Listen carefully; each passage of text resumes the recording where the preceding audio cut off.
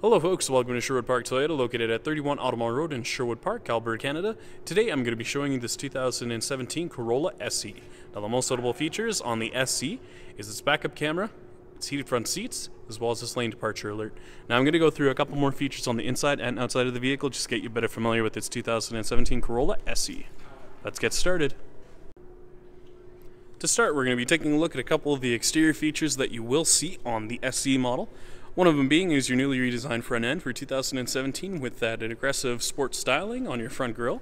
You also have your LED headlights, and taking a look over on the side, you're going to see your 16-inch wheels. Mirrors, you have your integrated signal lamps as well as your vortex generators. You have your heated mirrors. And one of the nice things with the vortex generators, they actually assist with the aerodynamics of the vehicle. You can find them on your tail lamps. You also have your rear spoiler. And the color we're going to be taking a look at today is Black Sand Pearl.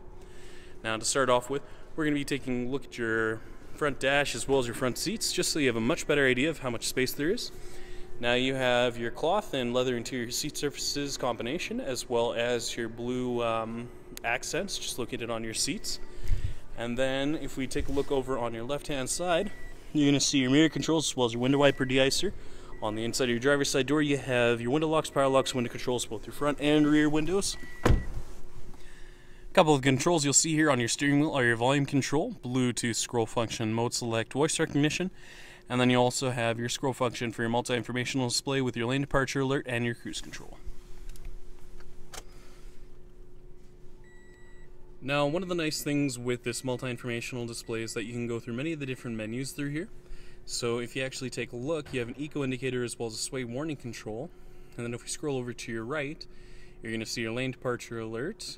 And then you also have your messages, and then you can go through your settings for your lane departure alert as well as adjust settings for your pre-collision system, and then adjust things personally just so that everything fits your driver's needs.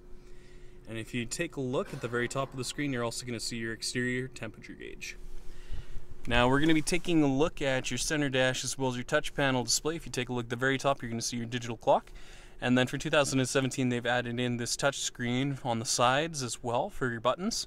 So with a touch screen, all you have to do is go into your setup menu, just hit the button once, and then you can see your general voice display as well as a couple of other additional features. Down below you have your automatic climate control settings for your entire cabin. So you have your fan speed as well as your temperature control and your mode select. And then down below you're going to see your power outlet with your two heated seat controls for your driver and passenger and your USB and auxiliary. Matted to a CVT transmission, you also have your traction control on and off as well as your sport mode. And then taking a look at the very top, in case you do forget your sunglasses when it's quite bright outside, you do have these visor extenders located on your driver and passenger side. Finally, we'll be taking a look at your rear cargo area as well as your tailgate. Now located on the back of your tailgate, you're going to find your backup camera just located in the center underneath your Toyota emblem here. One of the nice things with the SE models, it does come with keyless entry system as well as an automatic trunk release. So if we actually take a look at your key fob here, you're going to see your lock, unlock, trunk release, and your panic button. So if you hold down on your trunk release for approximately 2 seconds, it'll open up automatically for you. Now I'm just going to close in on the rear cargo area just so you have a much better idea of how much space there is. One of the things I like with this rear cargo space is that if you need the additional space, you can actually fold down that 60-40 split second row.